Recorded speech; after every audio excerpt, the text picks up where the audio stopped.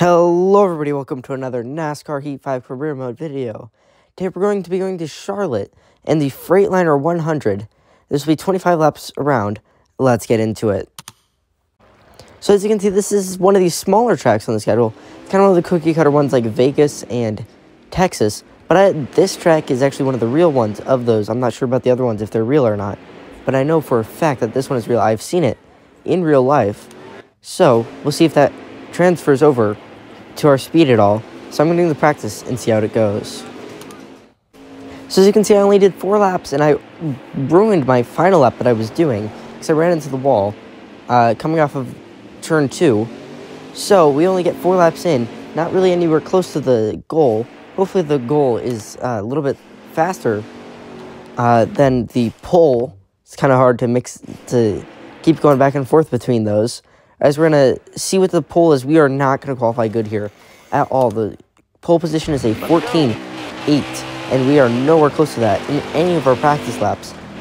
So we're just going to have to hope that we get somewhere maybe at least in the top 20. I would say our goal is now, because this is just survival at this point because of that pole time. As we don't get a great run off the corner, that will kind of mess up our lap a bit. We're going to go through turn 2. See what kind of run we can get off the corner now, and see what kind of lap we can get in general. We're going to hit that late apex here through turns 1 and 2, 3 and 4 I mean. It's going to qualify with a 15.855 in 18th.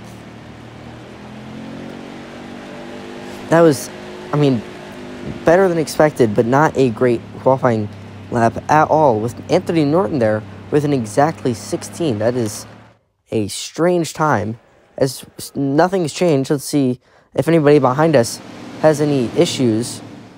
But Ryan Foster didn't have a good practice session.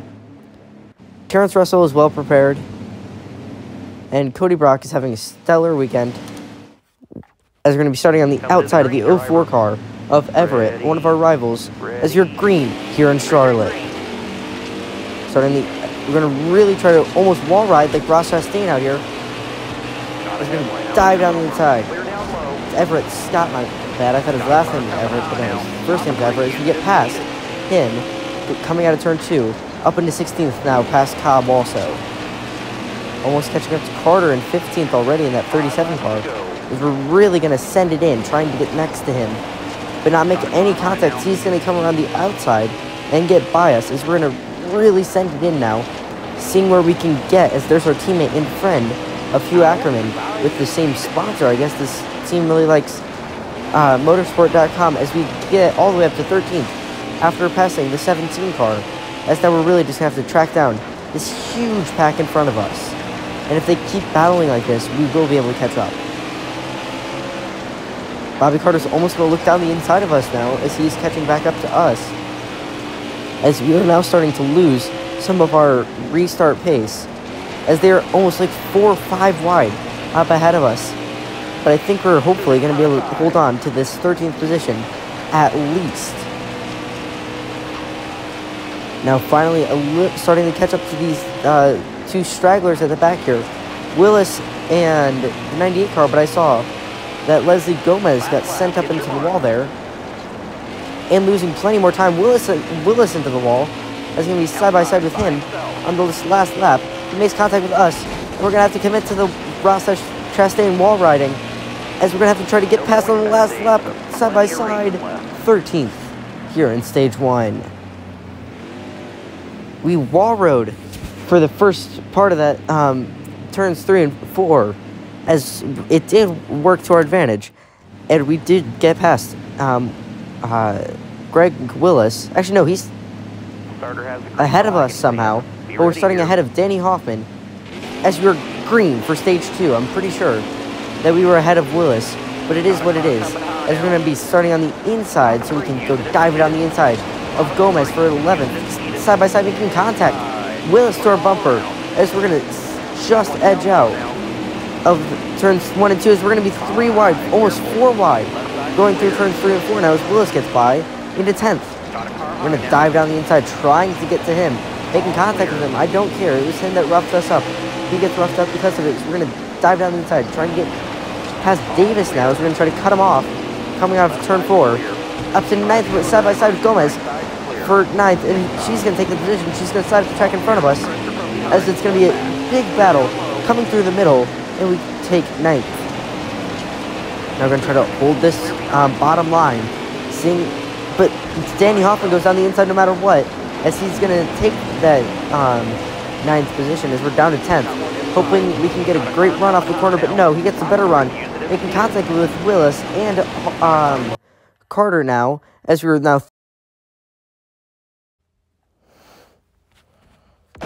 through turns 1 and 2 now, as we get loose, a bit too loose, as Bobby Carter's going to run away again with 9th, as we're going to really send it into turn 3 and 4, as we're going to make more contact with Willis.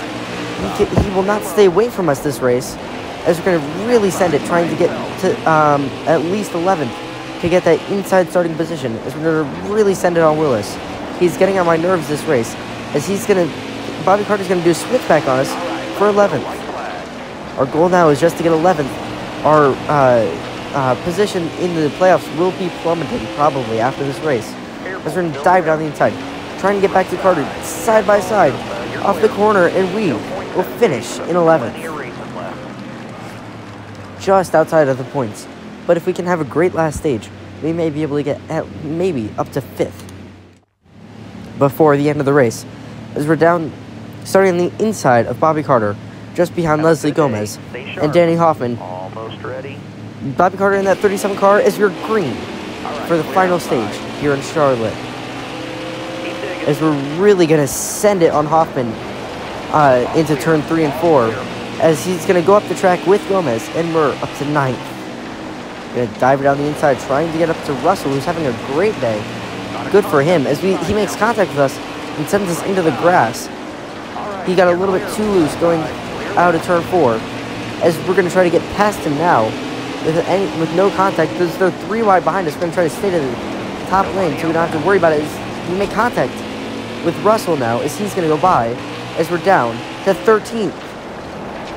Bobby Carter's also dropping a bit, as he was in 12th at the start of the stage, and he's still there, but usually with his car he would be gaining, as we're going to almost use him to get through the corner, as we're going to be up to 11th, but battling with Bobby Carter, as the 98 car goes really aggressively down the inside, forcing us up into Bobby Carter, as we're really going to send it now down on him. That he goes into the outside wall, trying to avoid us, and we're now 3 wide for 11th. All of us up into the wall almost now, as we're going to have to hold on to 12th maybe, with Davis battling hard with us, as we're going to try to catch back up, I hope, to at least Willis, so we can give him our thoughts. We're going to really ride the wall here without actually touching it. We're getting as close as we can, and that was a terrible corner, because we lose 13th and 12th to Davis, and the 27 car is going to fall behind and lose more positions. Send it down the inside, trying to get back up to Anderson and Willis up here. Willis is in 10th. If we can catch up to him, we will be in the points, as we're really going to send it there. Willis gets in the outside wall, but the 98 of Davis goes down our inside, as we're going to try to send it down his inside with a little bit of a switchback, 3 wide for 11th, but no, Anderson gets away with it. He's going to dive down the inside, shoving Davis out of the way, but Anderson gets by us into 11th. Going to dive down the inside again, trying to get up to at least Willis, who's running that outside lane, which is hurting him, as I have no care for what happens to Willis now, as we send him into the outside wall. But Davis goes down the inside to make contact with all our rivals. It's now last lap, down the inside, trying to get up to Anderson, as we're 3 wide. We're almost all going to spin. We're going to be side by side. We're losing all of our speed. We make contact with Norton into the outside wall.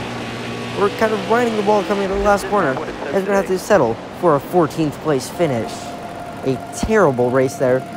I guess we're not good on these short ovals, as this will terribly affect our playoff standings, as I just hope that we're not too far down the order. Like I said, we finished 14th, and we gained 13 fans from that, bringing our total up to 282.